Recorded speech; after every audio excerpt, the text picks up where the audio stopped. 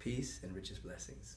Larry, 35 years, the Samata organization transformed lives, changed lives, and thus changed the world. I appreciate you and all the fine work that you have done. And tonight, a fundraiser for Pandit's powerful, wonderful institute in Cameroon, West Africa. I'm so glad to be a part of this, and I'm so glad to offer this to you and those who are listening.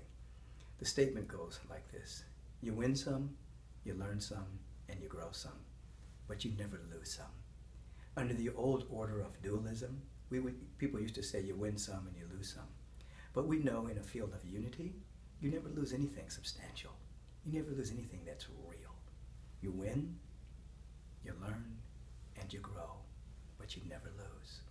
So I want to inject that within this conversation, so that in our spiritual practice, we are aware that we are embraced by a presence that's always for us and never against us.